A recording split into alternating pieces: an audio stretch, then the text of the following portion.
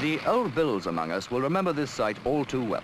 A First World War tank surmounting a ridge to reconnoiter the area before the infantry are called up.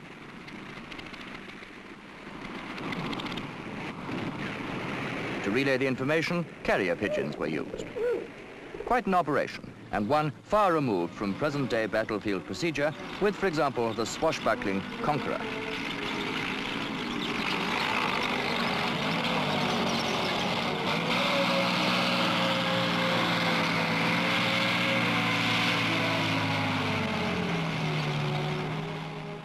This is the Ferret scout car, and this, the better-known Centurion tank.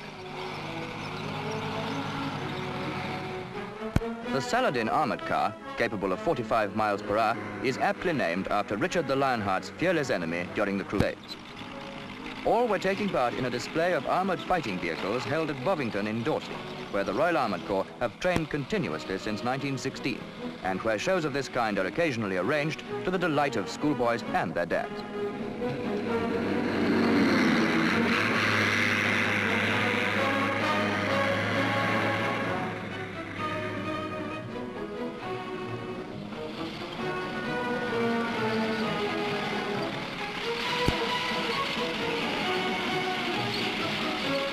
The course here is designed to confront the vehicles with the type of landscape they might reasonably expect during an action. Most of the kids who come here certainly know what they want to be when they grow up. For the real veterans, of course, the army's gone soft.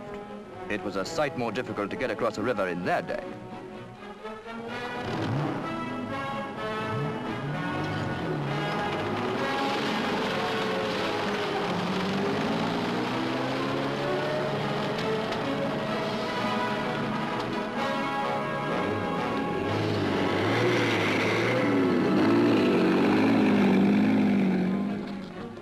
At last, it's time for the kids to make their inspection.